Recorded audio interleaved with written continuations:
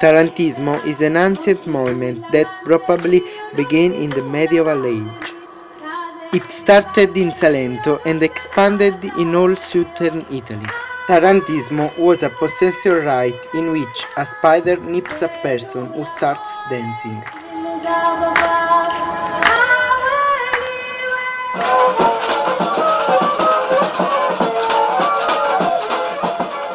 The dancers stay in a room near a group of musicians who play many traditional songs.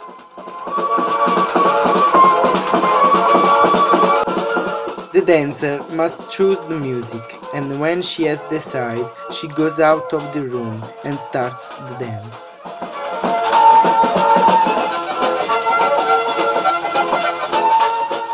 The dance has two moments. The first part consists in rolling on the floor.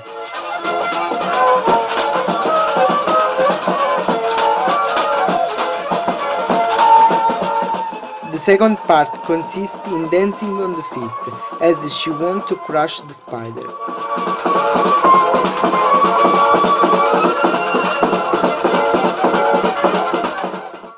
After the dance, she asks St. Paul if she must continue or she can stop. Only St. Paul can say when the dance can finish. So the dance continues for many days. Over the years, Tarantismo has become the center of many anthropological studies in the Western world. These studies demonstrated that the people was not really nipped, and we can say it for two reasons. First, the spider that was responsible for the possession was the least dangerous of all spiders. Second, females and males worked together in the fields, but only the females were nipped by the spider.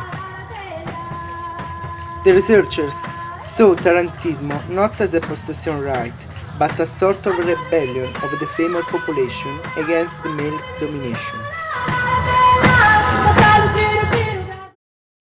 Today, Tarantismo has lost the right element, and it's become a popular dance. In fact, in the south of Italy, we can find many events that have Tarantismo as a protagonist.